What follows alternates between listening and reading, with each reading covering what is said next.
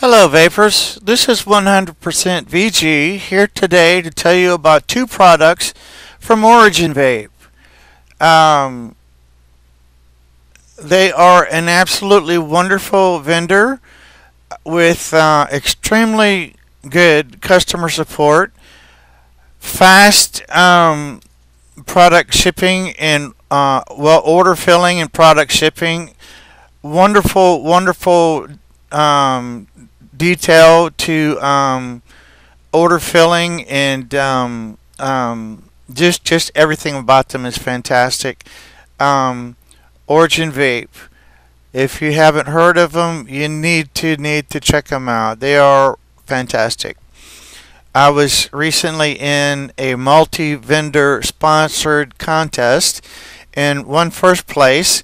First place was sponsored by Origin Vape. Let me get that where you can read it because you need to know about them. They are wonderful. I won a Heatvape Invader Mini V2 temp control 50-watt device. It's out of the package because I'm going to be showing it to you in a minute. And a Youde Zephyrus.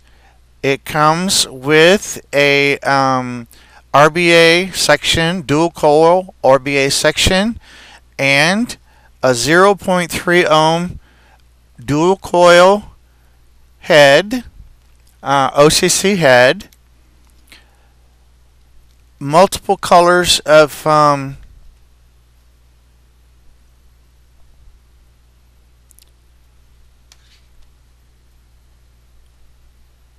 rings. I have the clear in there. It comes with orange and blue, and it comes with a spare glass tank, which is really cool. That's quite a kit. It also comes with a spare O-ring, if you can see that, and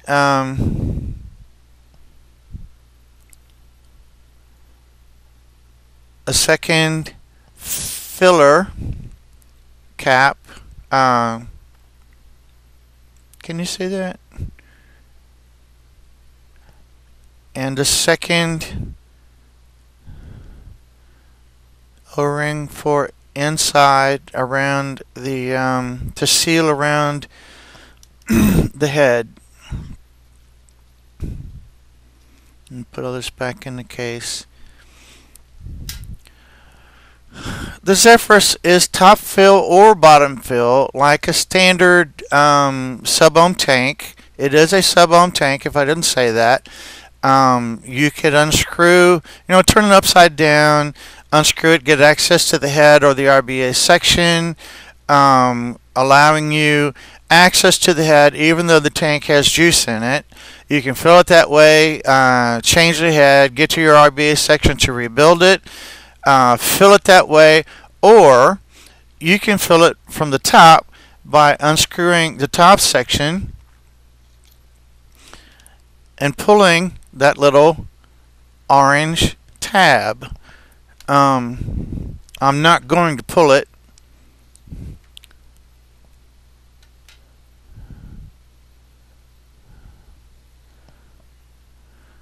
But if you can see, that tab has two kind of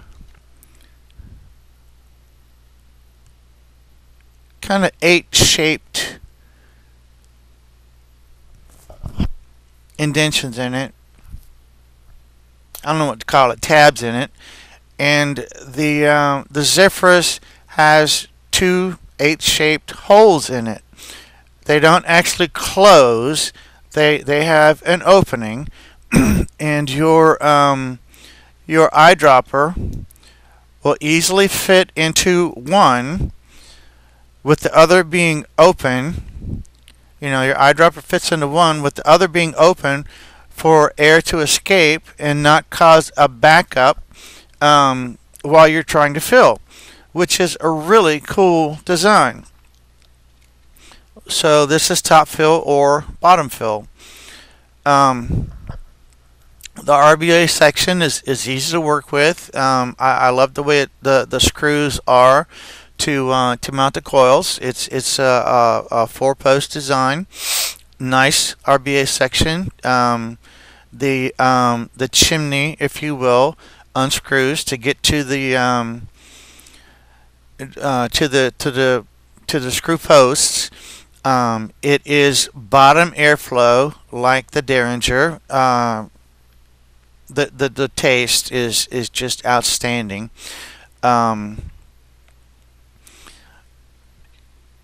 Adjustable air on the bottom with an extremely large airflow on both sides. You can adjust it from large to small as you like.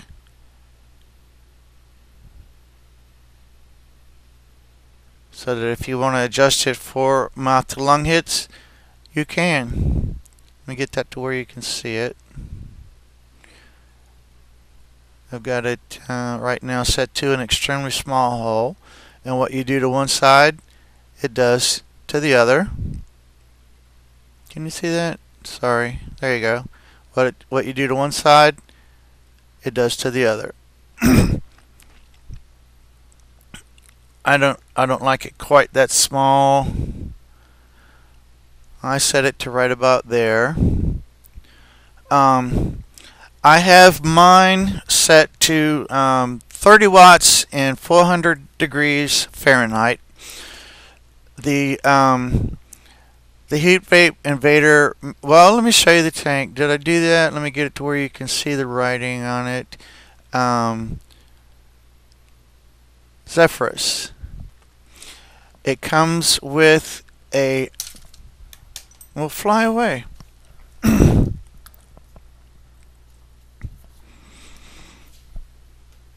It comes with a heat vented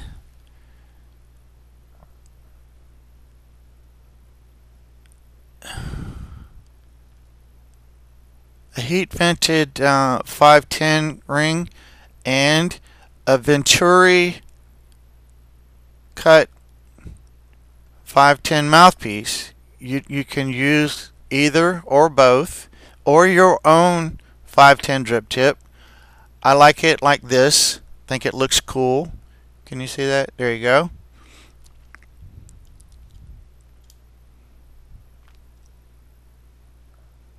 Get it where you can see the. Let me put it over here so you can see. There you go. You can see the rings. And the swirl inside the Venturi makes the air spin and helps increase flavor a little bit. And I do think it works. I think it works. So anyway, and it's a nice size. It's a nice big bore. The Heatvape Invader Mini V2 has something of a transformer look to it. As I spin it, you can see the designs in the bright light reflection. Battery cap on the bottom. In Phil Basardo's video, he had a lot of trouble getting no problems getting the battery cap off, but he had a lot of trouble getting his screwed back on. I have zero issues at all with mine. It just threads are smooth as butter. And I actually like what has been criticized as the self-adjusting 510. You screw your atomizer on first, and then screw that down. And okay, get it where you can see there is. Get it where you can see. Anyway, there is a little bit of a gap here, depending on how deep your 510 is, but who cares? I don't even see it. You have to look for it. But that way, because of temp control, you get a solid connection between the atomizer and your 510. You don't want a spring-loaded 510 when you have temp control. That way, you get a good solid connection. So, good for Heatvape. You did it right, in my opinion. The The heat vape is temp control and or variable wattage only. If you have a Canthal build in it, it will sense that and switch to variable wattage automatically. Very smart device. To change the temperature, you your power vape button is here, and it does protrude. To me, it's very easy to find. There is what appears to be right here a button, but it's not. That is not a button. The power button is here, and it is quite clicky, very responsive. You can see it turn the unit on. It asks right now new coil, same coil, because I did unscrew it to show you. So I'm going to hit same coil, and now it's on. Okay, the screen is very bright. It's actually too bright to be read on the screen, but it's very bright. And from left to right, you have the battery display showing the charge state of the battery. Next, on top, you have the ohms. Below that, in temperature mode, it will show the temperature that you're set to, and then beside that, it will show the wattage that you're set to. When you're vaping, that temperature will change to the temperature that it's actually changing to as it's varying depending on the air and whatever to maintain whatever.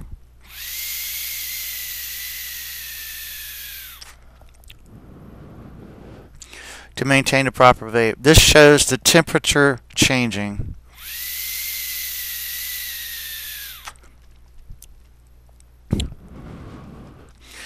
I thought it was showing the watts changing, but it's actually showing the temp changing.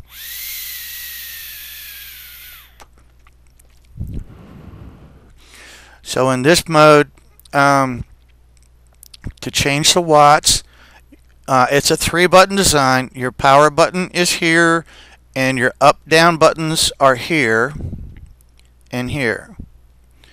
And they do have a plus and minus embossed in them, but they are not marked with white or anything like that. They are pointed out in the manual. And let's see if I can get it to where you can actually see them. Okay, there is the button right there. Here is the other one, but they are raised and quite easy to find. I have no problem finding them. You know, they are raised enough that there's no issue finding them for me. And once you've played with it enough, you know that's not a button. So no problem for me, and shouldn't be for you. To change the wattage, as long as it's not locked, you can lock your wattage by pressing these 2 buttons and holding it. It will say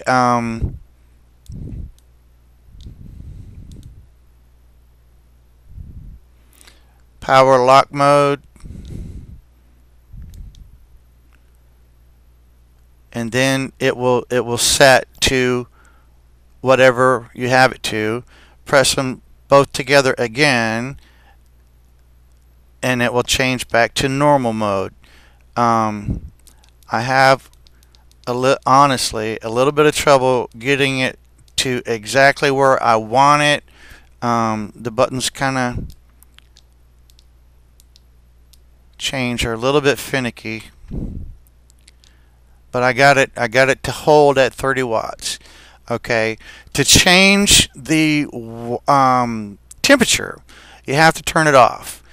5 clicks, 1, 2, 3, 4, 5. You turn it off, and now you press the 2 buttons together again, and it will go into wattage mode, and it shows the watts here. and you can turn the watts up or down. Let me see if I can do it where you can see. You can't read that, but I'm turning the watts up and down. It's on 470 now, and I'm put it back to 420, and that's all you have to do. It's set when you go back to power it on. It is now set to 30 watts and 420, and if I haven't set it when you put the atomizer on and tell it new coil, it remembers the ohms. You don't have to lock it, and I find that very convenient. To me, going into turning it off and setting the wattage in that fashion, that's the way most of them work. There are a couple out there that you can change the temperature on the fly.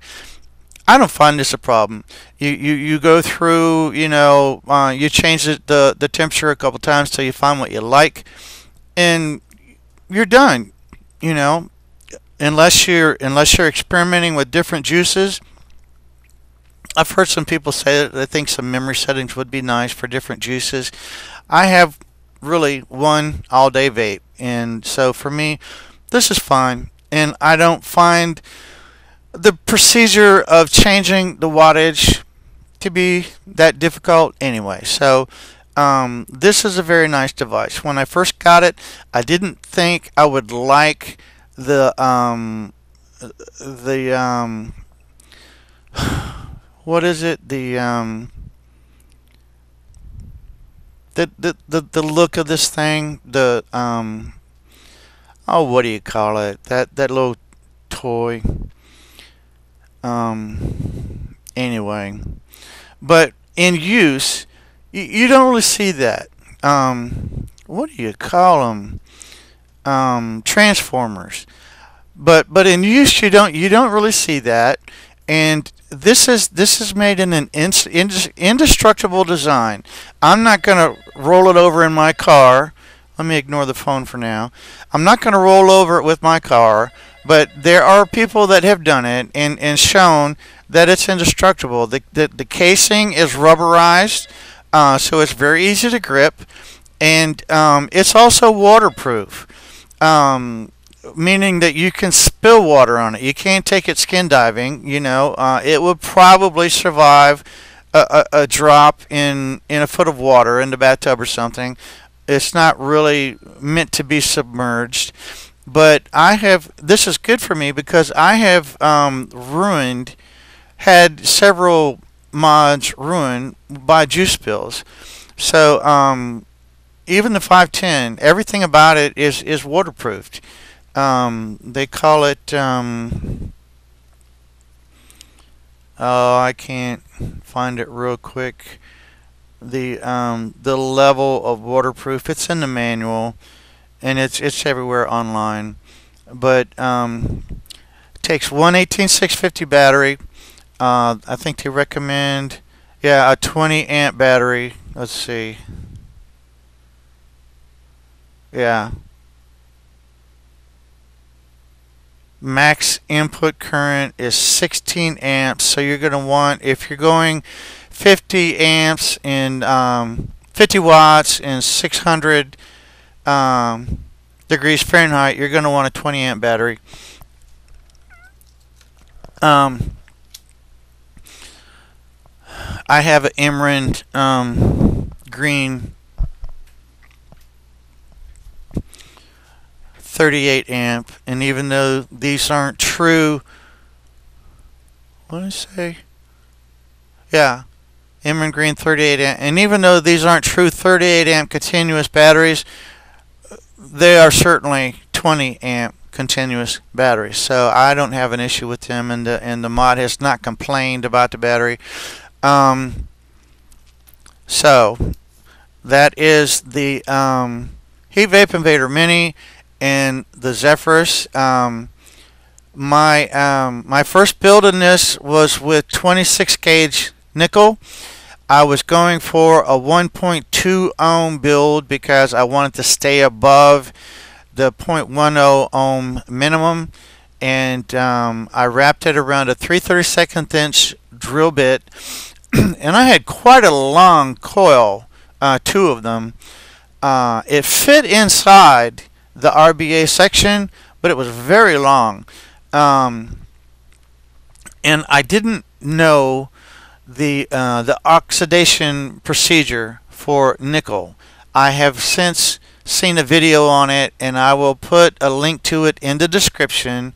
It's a video by VapnFagan that also includes some builds for twisting nickel and canthal. It's a very good video that any of you that are new to nickel may want to watch, or if you don't know about some of these other nickel canthal builds, you may want to watch it. I found it very helpful. But that first build, because it was so long and the nickel was not oxidized, it kept shorting, and I did not get 0.12 ohms. It first came out to 0.07, and the heat vape would not work. I took it apart and I found some problems, and I used a little X-Acto knife and spread it out a little bit, and put some space in between, and I got it to 0.11, but in operation it took it no time to go back down to 0.08. The Heatvape Invader Mini would actually operate at 0.08 ohms, even though it's spec'd at 0.10. But every time it went to sleep, which it does in about 30 minutes, and I would turn it back on with 5 clicks, it would ask the new coil, same coil thing. So I would tell it same coil, it would operate at 0.08 ohms. But I took that build out because I got tired of that, and I put in a 28 gauge nickel coil, and to try to avoid that mess again, I went for a 0.15 ohm build. This one is coming in at 0.11 ohms, so I don't have the new coil build question every time, but I found that oxidation build video that I'm going to link for you guys that I will do next time. So that's it for the Zephyrus. I'm not going to take it apart. I'm not going to go over anything more than that. I showed you how to fill it. As far as the top cap, it is top refillable. It is bottom refillable. I'm not going to tear it apart to show you any more than that. When you turn it upside down and take it apart, you can access the head or the RBA section with it full. If you want to fill it, there are 4 big chambers that you can very easily get a dropper into to refill it. You can't get it as full as you can if you filled it from the top, but I find it convenient to just fill it from the bottom. That's the way I've been doing it. And the Heatvape Invader Mini, it's just an excellent, I find it to be an excellent temp control device. So I'm going to take a couple vapes. Let the first one.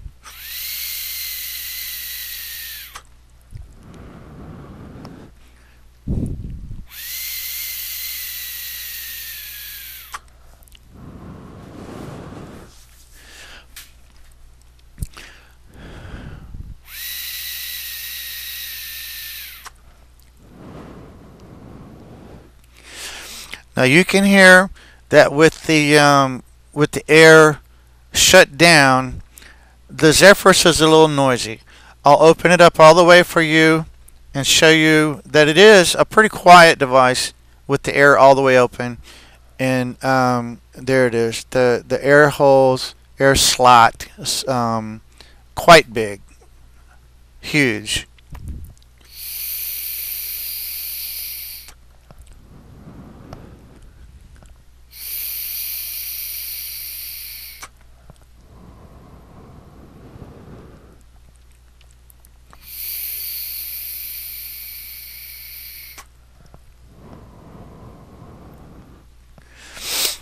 Very nice vapor. A little bit flooded now from the smaller hole. Get some of that out with a Q-tip.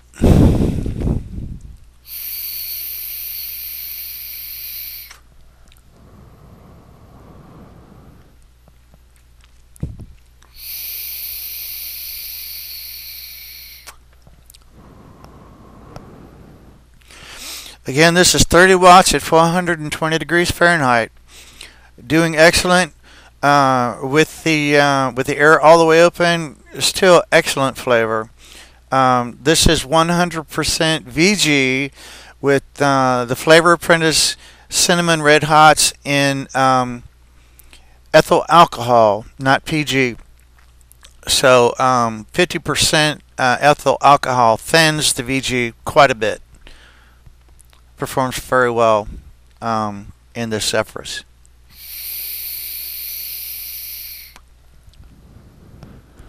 I don't know why the first one does that. It has to heat up.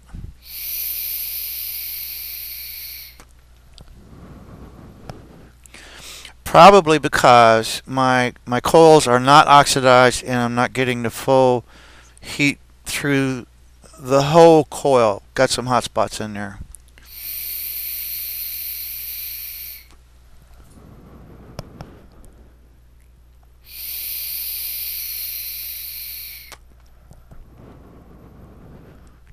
Looking forward to my next build being much more successful and flavorful, honestly.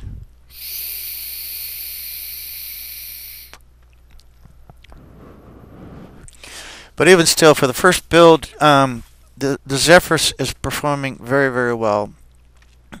I like the look. I like the design. I think it's a very handsome tank, and I love the feel of the Heatvape Invader Mini V2. It's very comfortable, quite stealthy. I have big hands, but you can see I get a wraparound. So I think it would be a comfortable device even for people with small hands. Can't say enough about the combo. Can't say enough about Origin Vape. If you haven't heard of them, haven't tried them, you have to check them out. Give Lydia a shout. And look, Lydia, a shout out to you and Origin Vape. Thank you so much for this excellent package. Excellent win. Took me a little while to get to the video, but love you guys. This is 100% VG for Origin Vape and this fantastic win. Thank you guys so much.